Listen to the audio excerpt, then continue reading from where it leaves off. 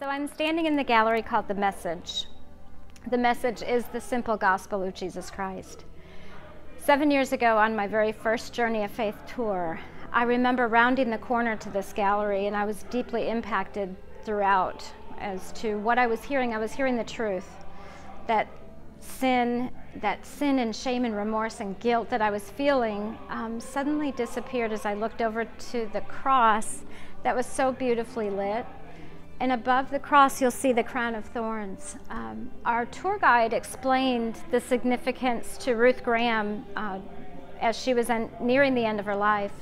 She was in tremendous pain. And as she would look at that crown of thorns, she would remember the pain she was feeling is nothing compared to what Christ endured for us. And at that moment, I knew nothing that I had been through could be compared to what Christ had already done. So I was listening with a different heart.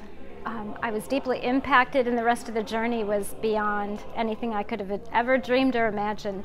So we invite you out. We'd love to hear your story of your favorite gallery, and pray you hear a message that will impact your life as well.